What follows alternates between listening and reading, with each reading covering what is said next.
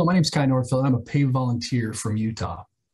I got involved with Parents Against Vaping e-cigarettes when my daughter started vaping, and I found the information with this organization to be incredibly helpful, and I hope you do too. It's my honor to introduce Commissioner Noah Phillips of the Federal Trade Commission. After joining us last year at PAVE's inaugural conference, Commissioner Phillips will now update us about FTC's first ever report on e-cigarette sales and advertising.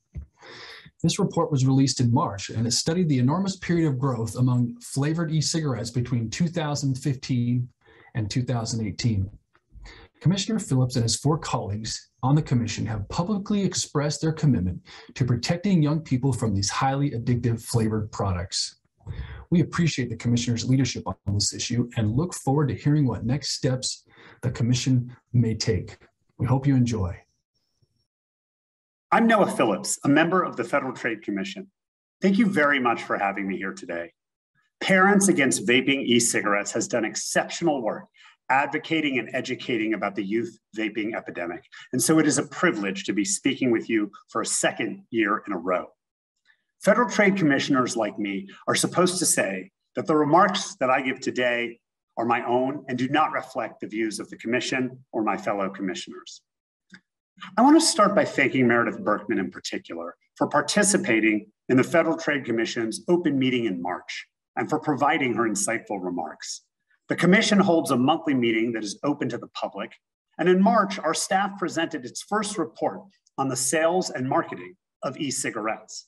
Meredith provided public comment, sharing the backstory of PAVE and some marketing practices of flavored vape companies toward kids. As a law enforcement agency, the mandate of the FTC has been to protect American consumers from deceptive and unfair practices in commerce and unfair methods of competition. We are a small, independent federal agency headed by a bipartisan group of 5 commissioners. Our work to protect consumers spans topics from the Do Not Call registry to antitrust enforcement to privacy and identity protection.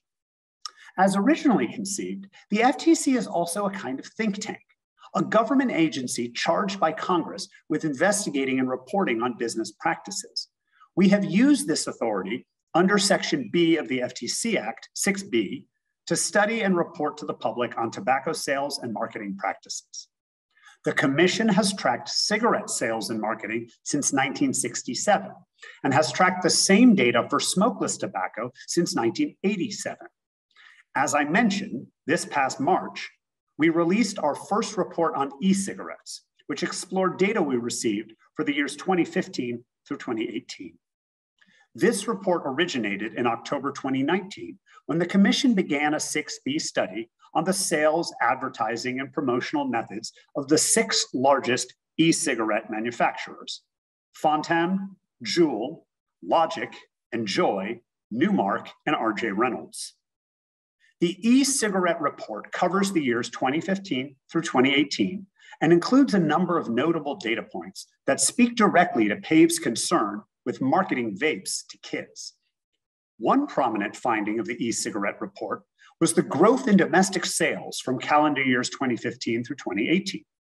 Domestic sales grew from 304 million to 2 billion, including increases in cartridge systems, nicotine concentration, other flavors, and advertising expenditures. Cartridge systems have grown from 260 million in 2015 to over 1.9 billion in 2018, far outselling disposable, non-refillable e-cigarette products. Cartridge systems represent the best-selling product for e-cigarette manufacturers. The data also revealed large increases in the nicotine concentration of disposable e-cigarettes. Over the 3-year span, the most popular cartridge systems have gone from 47.5 milligrams of nicotine per milliliter to between 51 and 61 milligrams of nicotine per milliliter. The health effects and addictiveness of nicotine are well documented, and I am very concerned about this metric in particular. Another area of notable growth was the flavor category. Other flavors, which consist of flavors not categorized in the report as tobacco or menthol, are reported by the Commission to have tripled in just 3 years to 42% of sales or free samples. Over the same period, tobacco flavor cartridges dropped from 47% to 21%.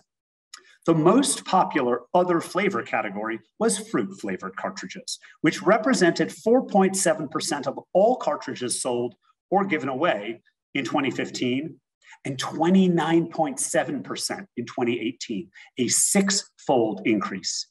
The second most popular other category was candy and dessert flavors. To the extent that children are enticed into vaping because of flavors, I find this very troubling. Lastly, as cartridge system sales, nicotine concentration, and other flavor offerings have increased, so too have advertising expenditures. Over the measured years, expenditures on advertising and promotion have tripled, $197 million to $643 million in 2018. That last number, $643 million, has price discounts as one of its largest expenditure categories. These are the discounts offered by manufacturers to reduce the price of e-cigarette products paid by consumers. Since sampling was banned in 2016 by the FDA, companies have turned to offering e-cigarette products at highly discounted prices, such as $1. Companies reported to the FTC spending over $58 million in 2018 on sampling expenditures to underwrite these highly discounted prices. Much still remains to be discovered from more current data. The spending on procuring celebrity endorsers, social media influencers, and brand ambassadors is something that I am particularly interested to learn more about. Also, advertising expenditures on new media, such as TikTok and Instagram. This is why I am glad to inform you that the Commission voted unanimously last year to authorize another 6B study of industry sales and marketing in 2019 and 2020. The 6B orders for information were issued to Juul, R.J. Reynolds, Fontum, Logic, and Enjoy. The Commission will continue its approach in reporting shifts in the e-cigarette and tobacco industries. Using data put into the public forum by the FTC, legislators, advocates like yourself, and others can make informed decisions to protect the health of our nation and, in particular, our children. I will close by encouraging you to read the report on the Commission website, ftc.gov, and to keep your eyes out for our forthcoming report on the data collected from our most recent study.